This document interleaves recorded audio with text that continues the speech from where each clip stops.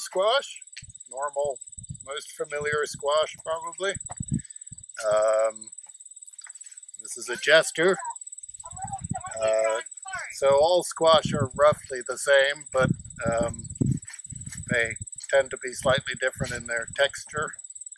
And some of them are a little sweeter. So acorns a little bit drier and stringier. Jesters smooth and sweet.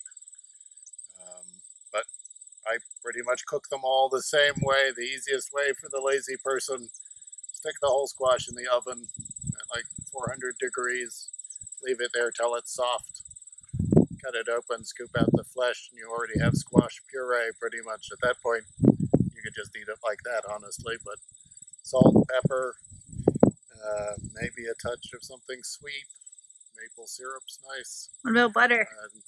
Sometimes it needs a little cream or butter, but honestly, maybe not. A little bit of hot pepper actually is nice, along with the sweetness. Maybe a little sage or nutmeg.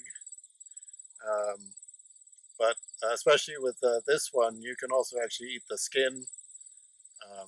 If you cut it into thin slices and roast the slices, you toss them with olive oil, herbs, spices, a little bit of sugar, maybe a little bit of vinegar, and just roast those slices in a pan until the edges start to brown and the flesh is tender. You can eat those. They'd be nice. You could do some Middle Eastern spices, cumin, coriander, some hot pepper. Serve it with a little yogurt. You can also use them cool in a salad.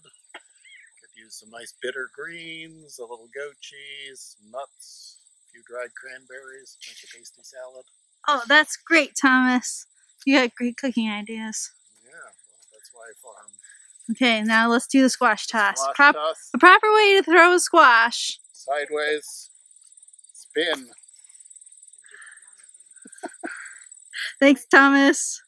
Signing off from the Alleged Farm in Easton, New York.